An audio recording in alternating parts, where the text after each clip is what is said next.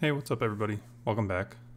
Right here I'm just showing how we did the shift indicators last time. I wanted to put this on the screen so that we could see where we're starting from this time.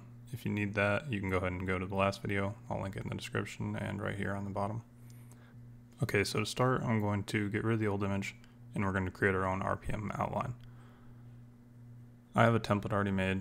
It's kind of a pain to get started on. I might make a video on that just so you can get the exact dimensions of it, but here I already have it done. So I'm going to add it to this layer, make sure that it's centered.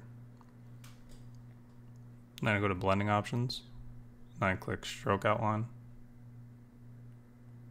I make it very thin, just enough so that it'll show.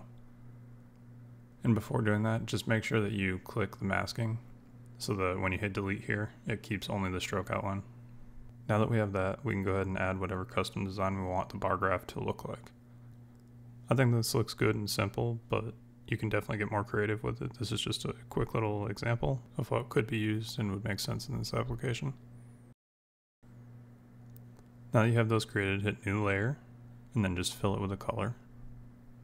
And then go to the background layer and hit delete, just like we did with the shift indicators. Now you can go ahead and move it, hit the masking button, and then you can delete it from the background. And then you can delete the original layer as well so that you don't have the white. And that should look like that. Now we can go ahead and export it. Just make sure you export it as a PNG file. Now we can move over to the NSP software. Now I'm going to start a new IC7 dash.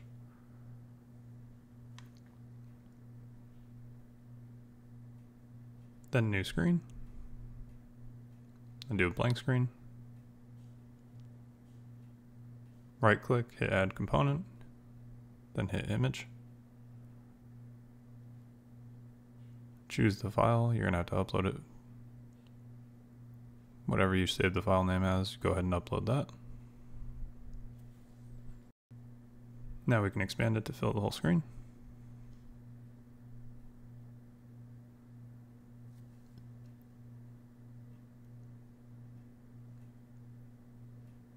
Now I'm actually going to zoom in on the video just so that you can see the screen better.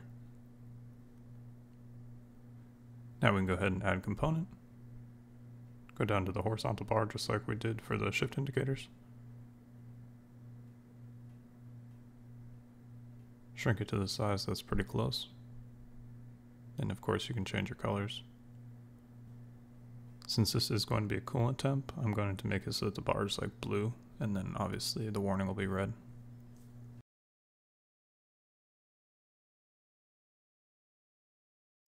Now that all the colors are set and we have in position, you can go ahead and label it and give it the actual channel relation.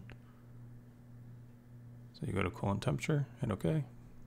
You can set the warnings and the temperature displayed as whatever you'd like, whether it be Celsius, Fahrenheit.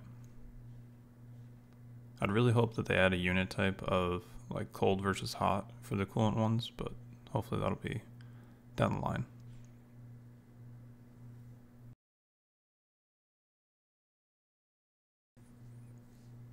Now that's set when you hit simulation. It should do exactly what you put on the warning signs and the colors. Now when I did this, you can see that it went over the background layer. So that's where you want to change that Z position to 1 on the foreground one, and in the background you want to change to number 2. This will put the bar graph behind the background image, which is why we had to cut out that design. I'm going to go ahead and remove the alarm so it's a little easier for you guys to see. Here's a little side quest.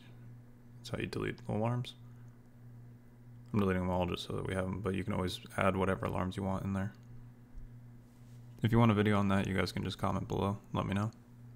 Now that we have the coolant one done, we can go ahead and choose another parameter to put on the other side.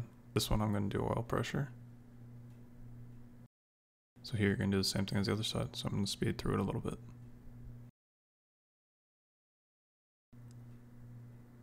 Okay, now that those are done, I'm going to add a numeric label so that we can easily verify what each of these is designated to. So this one I'm going to put as oil pressure. If you click on text here, you can go ahead and change where the labels are, where the numbers are, what the numbers look like, the font. So you can go ahead and play around with that. You can go ahead and change colors just like we did with everything else. I'm going to make it white, and then the warning's going to be red.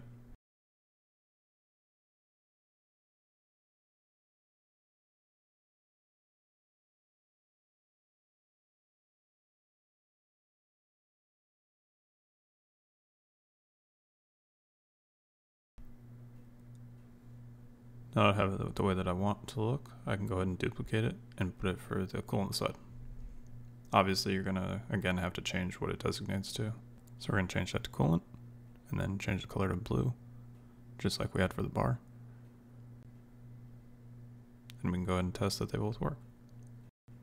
And as expected, they did exactly what they're supposed to. So that's going to wrap it up for this episode. Not super complicated, but should give you a base knowledge on how to do any kind of custom graph or